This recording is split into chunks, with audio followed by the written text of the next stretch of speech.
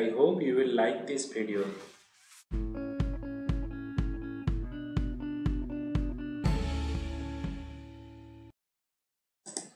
Namaste. In this video we will discuss about relation of chemical potential with other thermodynamic properties in the thermodynamic property or thermodynamic parameter, whatever it is. So last lecture we discussed about how the relation between chemical potential, Gibbs energy and concentration.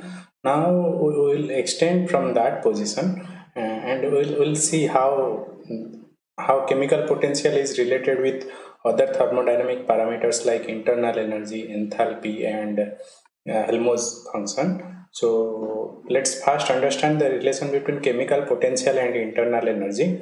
We know G is equal to H minus Ts. If I substitute enthalpy expression, I'll get something like this, U plus PV minus Ts. Now I rearrange, I get expression in terms of internal energy. Now when I take for infinitesimal change, this expression becomes du is equal to dg minus pdv minus vdp plus tds plus sdt, this expression. So again in place of dg, I'll pull up the expression we discussed last class, which is like vdp minus sdt plus mu a dna mu b dnb and up to n number of components, whatever be the number of components. Then the rest other terms remaining same, pdv, pdp. Then this vdp and vdp cancels out, and then the remaining terms can be arranged at tds minus pdp, mu a dna, mu b dnb, that is du. Now at constant entropy and constant volume, these first two terms will vanish. So I'll be getting like du is equal to mu a dna, mu b dnb.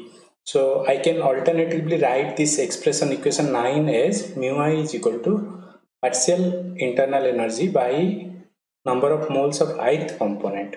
When I take number of moles of ith component, number of moles of all the other components remaining constant. So this is the relation between chemical potential and internal energy. Now let's look into the relationship between chemical potential and enthalpy.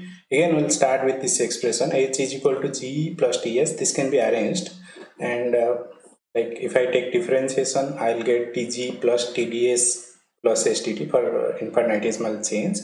Then again I'll pull up the value of dg here. Dg is the expression, this is the expression for dg.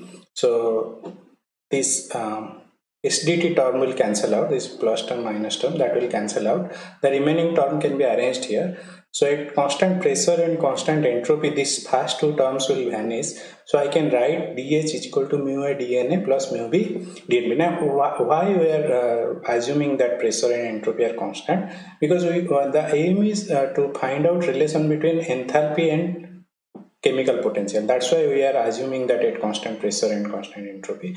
So under this pressure and entropy condition, constant pressure and constant entropy condition, the chemical potential becomes partial enthalpy over number of moles of ith component. Again the number entropy, pressure and number of moles of all other components remaining constant. Now we will go to relation between chemical potential and Helmholtz free energy.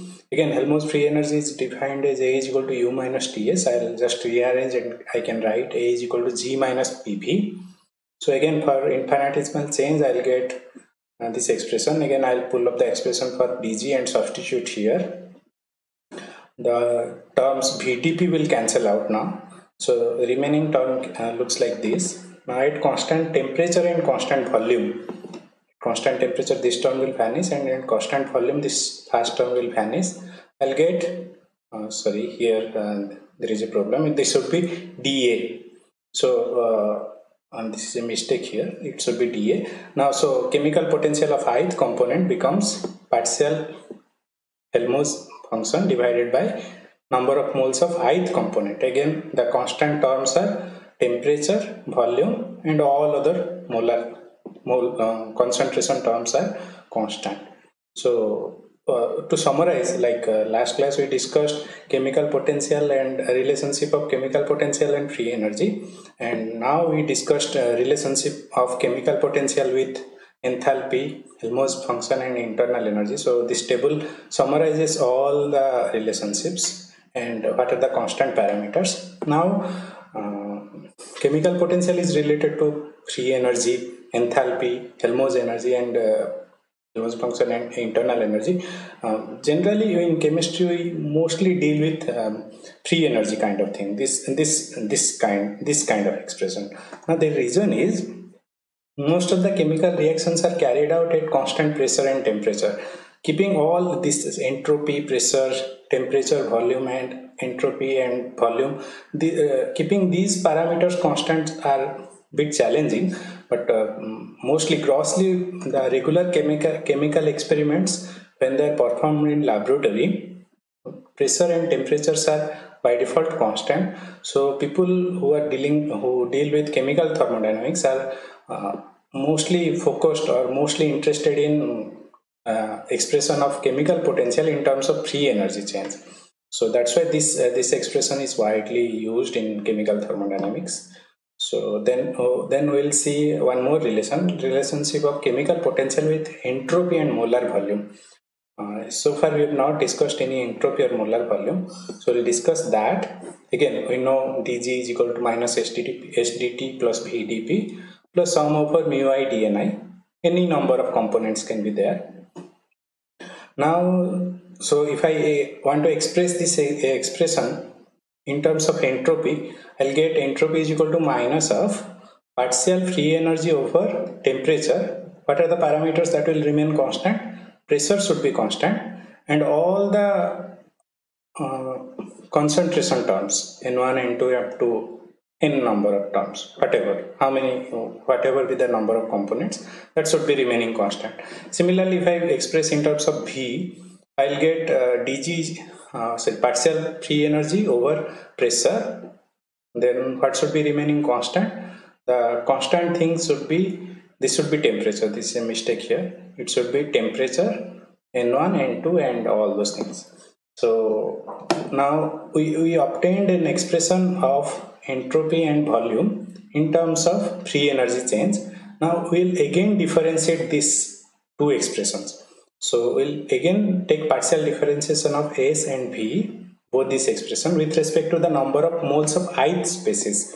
Our aim is to find out chemical potential. So chemical potential means we have to take a differentiation with respect to ith species, number of moles of ith species, and can obtain partial molar properties corresponding to entropy and volume. So let's do that. Again, I am repeating, here we have to take one more differentiation, partial differentiation with respect to ith species, so number of moles of ith species. So what I'll get, suppose first I'll take for entropy. So again, as I said, I've taken partial differentiation. So negative of partial differentiation of entropy upon the number of moles of ith species. What are the constant terms? Temperature, pressure, and all other number of moles. Again, the right hand side also have to take differentiation. So again, that can be rearranged. The right hand side can be rearranged, and we get so this partial free energy upon number of moles of ith species is nothing but chemical potential of ith species. We have learned this this expression, so I can substitute this as mu I. So if I substitute this term as mu I, I'll get d mu partial differentiation of mu I over temperature at constant pressure and number of moles other than ith species. So this is all about relationship of what chemical potential of ith species and partial molar entropy of ith species. Similarly, we can also obtain, if we take differentiation of this expression, this volume expression, then we can obtain a relation between chemical potential of ith species and partial molar volume of ith species. So then from here we will go to Gibbs-Duhem equation. So in the last lecture we discussed that when there is a binary component, binary system means a system consisting of two components A and B, then total Gibbs energy can be given as mu A, Na, mu B, Nb. This we have discussed last class, provided that the temperature and pressure should remain constant. Temperature and pressure remains constant, then total Gibbs energy can be given as this expression we have discussed last class. So for infinitesimal change, if I do differentiation, then I'll get this expression. Out of this expression, this is one. Suppose I'll take this as equation 16. We have also studied that at constant temperature and pressure, the change in Gibbs energy is given as this expression. From equation 9 we have studied this, dg is equal to this one. So we have obtained this expression from total Gibbs energy, and but there is another expression which relates dg. So essentially equation 16 and equation 9 must be same, because g is a state function, so both the equation 16 and equation 9 should be same. So under which condition they should be same? The only one condition that applies is Na d mu A, Nb d mu B should be equal to 0. When Na d mu A and Nb d mu B becomes 0, then only both equation 16 and equation 9 will be equal. Suppose there are more number of terms, then the other terms should be added up here. So if I take a summation and express in kind of summation, so I'll get Ni d mu I is equal to 0, I ranging from 1 to n number of specific components. So this equation 17 is known as Gibbs-Duhem equation, but it is important to note that the condition is at constant temperature and at constant pressure. So equation 17 is applicable to a special condition where temperature and pressure remains constant, and this is called Gibbs-Duhem equation. For a binary system, I can rewrite this and this equation 17, and that is d mu B is equal to minus Na by Nb d mu A. This is an important expression. So what are the information this expression gives, we'll see. So the important takeaway points from Gibbs-Duhem equation, like that is equation 17 and equation 18, are: suppose there is a solution or there is a mixture, chemical potential of one component cannot change independent of chemical potential of other component. You see, from this expression we can see that chemical potential of component B is related to chemical potential of component A. They are not independent, they are dependent on each other. Then what is the second takeaway?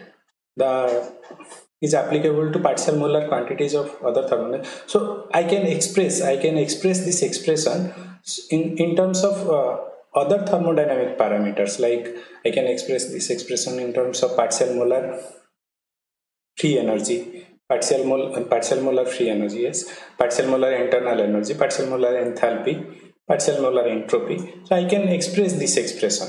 I can expand this expression to other thermodynamic parameters also. For an example, if we get a similar kind of expression for partial molar volume, then that expression will look like something like this: dV is equal to minus Na by Nb dVm. This is partial molar volume of component B is equal to number of moles of component A by component B into partial molar volume of component A. So this is a similar kind of expression as that of chemical potential. Similarly, it can be applied to other thermodynamic parameters as well. Now, what we can understand from this, in a binary system, a partial molar quantity of one component increases. Suppose the partial molar quantity, suppose I take it as a general term. Instead of saying partial molar volume, I call it as a partial molar quantity. Suppose partial molar quantity of component B increases, then the partial molar quantity of component A must decrease. So similar kind of behavior we've seen in the last class also. We have seen the partial molar volume of water ethanol system and partial molar volume of acetone and chloroform system.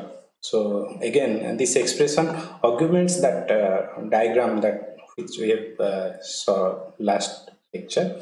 Therefore, Gibbs-Duhem expression can be used to determine partial molar volume of one component of a binary solution provided the partial, suppose provided the partial molar volume of other component is known. Suppose I know the partial molar volume of component A, and I can find out partial molar volume of component B. Similarly, if I know chemical potential of one component, I can find out chemical potential of other component as well using this expression. Now, if I integrate equation 18 and if I integrate equation 19, then I'll get mu b is equal to mu b star minus Na by Nb d mu A, and this expression comes from equation 18, and this expression comes from equation 19 after integration.